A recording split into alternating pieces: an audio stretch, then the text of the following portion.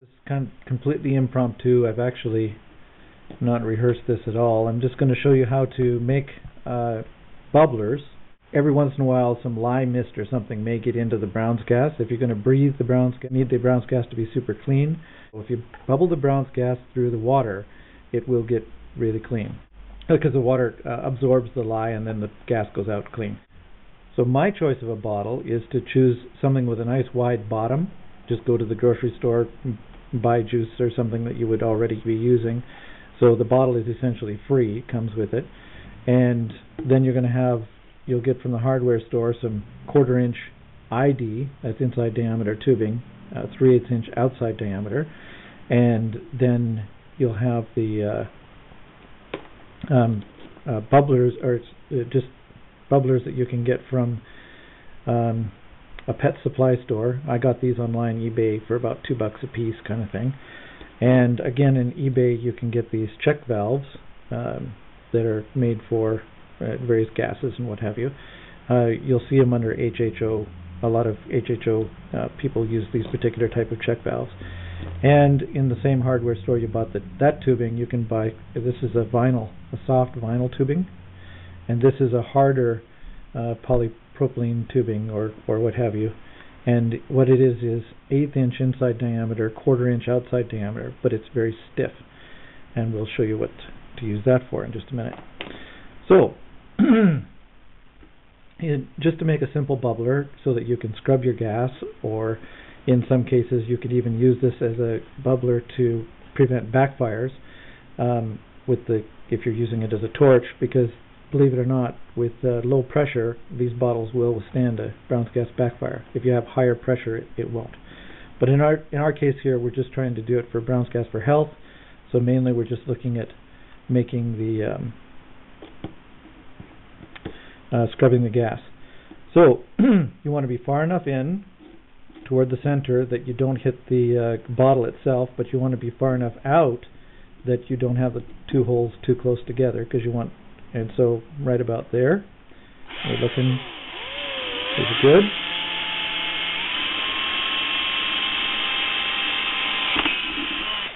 Now the hole itself I make slightly smaller than, like one size smaller than the tubing. So the tubing is 3/8 of an inch, so I think I went with the 1/16 of an inch less.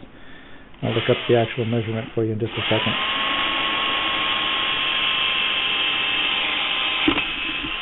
Okay, so the actual measurement is 11/32.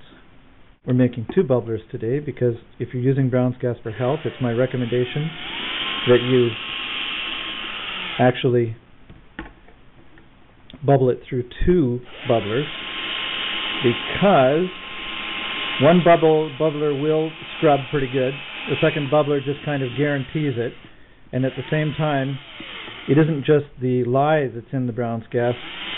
The new Brown's gas, the newly formed hydrogen and oxygen, the oxygen itself is very oxidizing and can feel very rough to your breathing. So what you want to do is soften that, and it does a pretty good job if you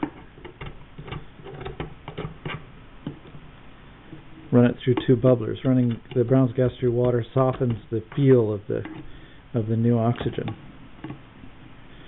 So we'll just clean off all the plastic residue inside and out. We'll wash these bottles before we actually put any gas in them. Now what we'll do is cut a couple of, well, first thing I'll show you is the, put my knife away already, show you how to use this hose here to adapt this little 1/8 inch fitting. Just put that on there like that, and then you can put it into the hose like that, and we have a really nice seal. So easy to take apart, easy to put together, all that sort of thing. So now we'll put the hose in like this so that we get the bubbler near the bottom of the tank. Give ourselves about well, in this case, the hose going in is the one that we want to put the check valve on, so we'll just make it relatively short.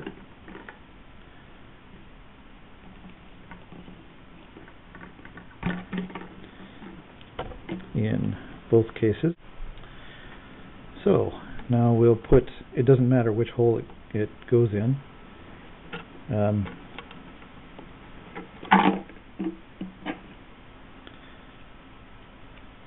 If the hole is slightly smaller than the tubing, it makes it hard to squeeze in, but then the seal is really good because the cap will squeeze against the tubing.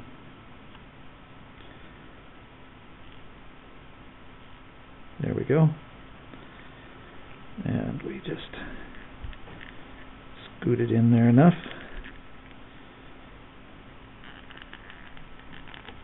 So in the cap,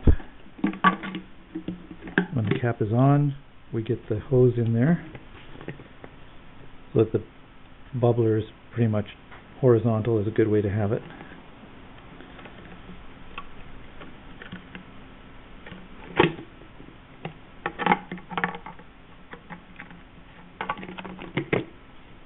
That's good. Okay, now we'll put another hose in the other side there, and it doesn't have to be very long because what we can do is extend the hoses whenever we need to. It helps sometimes if you just kind of taper to the end of the vinyl tubing a little bit with the knife, like just shave, but I'm not doing that. I'm just trying to wedge it in there,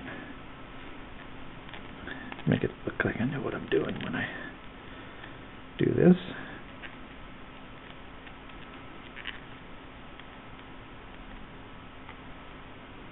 Okay, and we'll just kind of point it the other direction. There we go. And there's the cap. We can put water in there, screw it on, finished bubbler.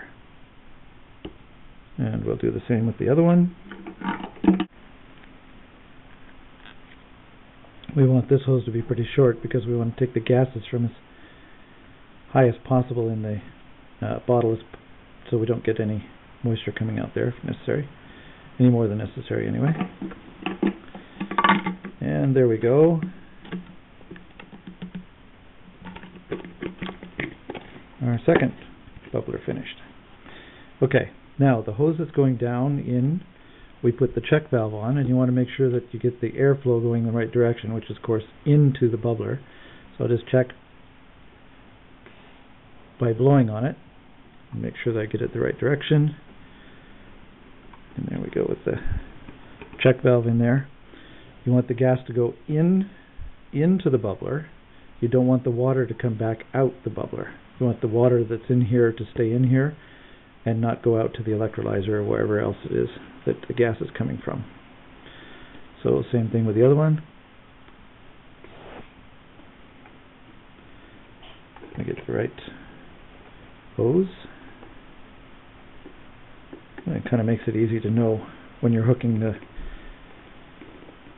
bubblers up to then which one is the in and which one's the out, because the in has the check valve. Just like that. So we have two. Now what we do is hook one up to the other. So we have two bubblers in line. The gases come from the ER50 to this one, bubble through, and then out for your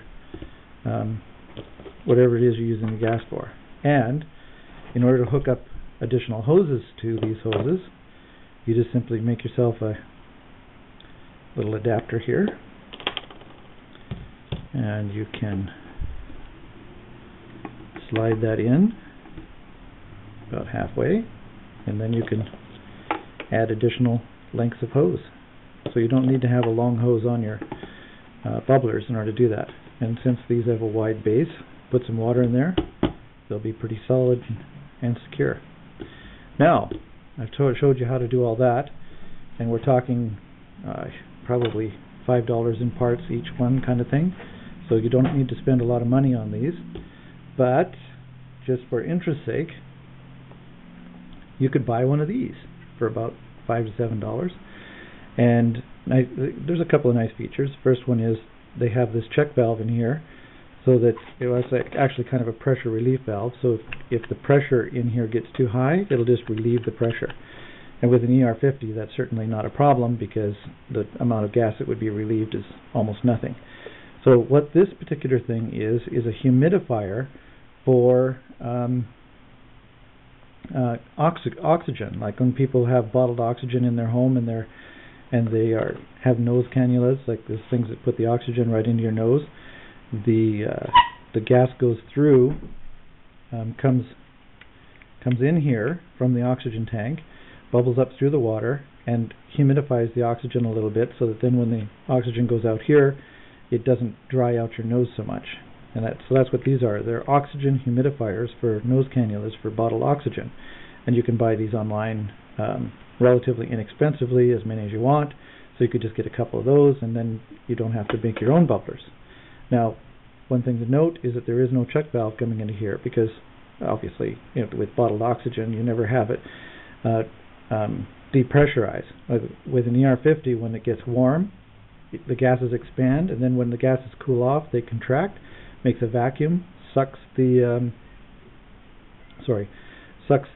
water back out, which is why you need the check valve.